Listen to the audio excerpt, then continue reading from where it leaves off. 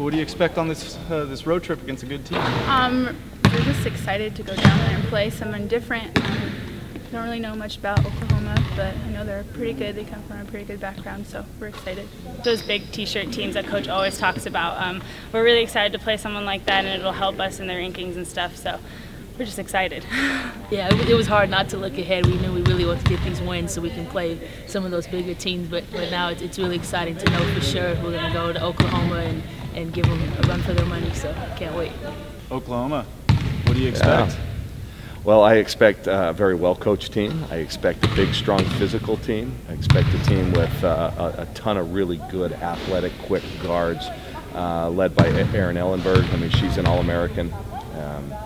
I love watching her play. She's an outstanding shooter. So they really have a little bit of everything. That's the reason they're ranked where they're ranked. I think that's completely legit. So we've got our work cut out for us. It's going to be a challenge, but you know, hopefully we're up to the challenge. We're certainly going to go down and compete with every expectation to compete and try to win the game.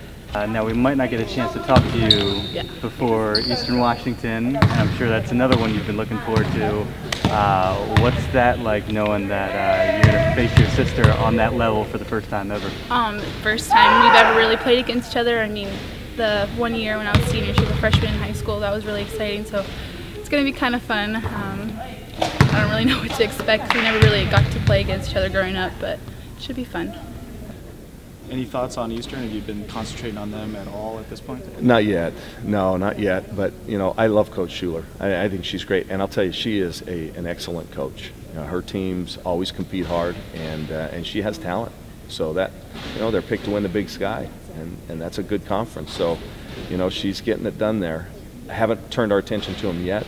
We will, obviously, when we get back, one game at a time. But that's going to be a tough game for us, especially coming off what could be a really long road trip. So I anticipate the game here Wednesday night is going to be a really good one.